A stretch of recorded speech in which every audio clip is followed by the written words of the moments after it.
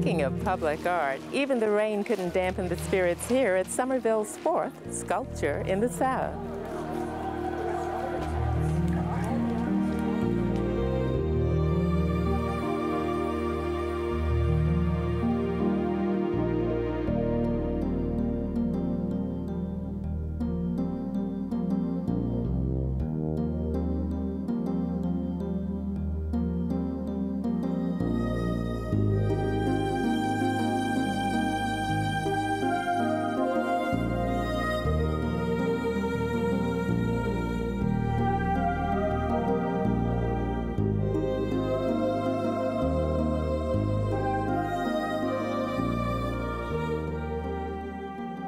We knew we wanted to have quality work, and we wanted to see if we could let people understand how wonderful sculpture is, make it easy for them, let it be approachable, and then when and if we had the ability to place public sculpture, to have it be sculpture that they could touch for the most part, so that people that might never step into an art gallery or museum would be able to be up close and it would belong to them.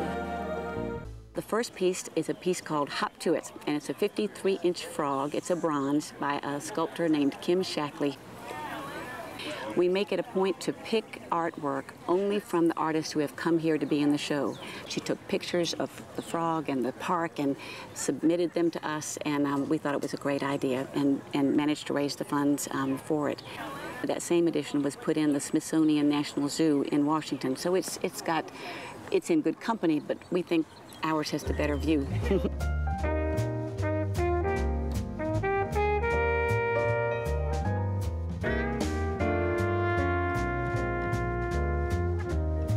The next piece we got, actually we didn't even have to buy. Someone that is in the visitor center, and it's a Chamber of Commerce, a woman named Joanne Brooks, was trying to find a way to remember her husband in a positive way. He had died after a long illness. And then she told me a story about a dog that came to visit them. They were cat people. They didn't even like dogs. And dog came to visit them every day. They'd never seen it before, and it stayed. And the sicker her husband got, the more the dog stayed and really became a constant companion to him. And when he died, about 8 months after the dog first arrived, the dog disappeared. And she just thought, well, you know, he just misses my husband, he's gone. And then about 3 days after the funeral, she came home from work and the dog was there at her house.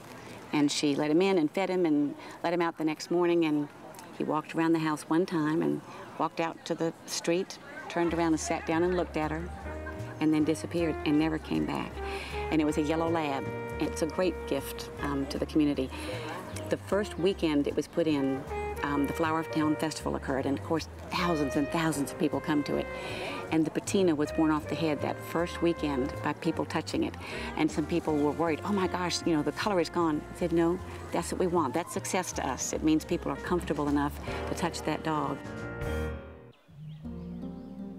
The third piece, and I guess we call it a piece, it's got 6 pieces to it, 5 life-size children and a dog, are part of a thing called Follow the Leader by a Florida sculptor, Sandy Proctor.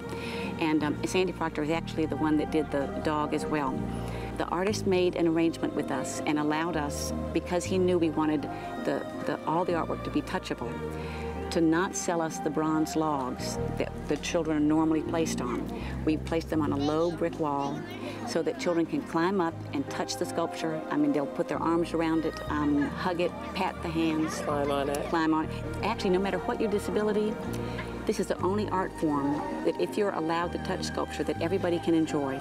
If you're hearing impaired or sight impaired or emotionally impaired, mentally impaired, physically impaired, if you can still get to it, then it's an art form you can appreciate and enjoy, and that's one of the reasons it's here.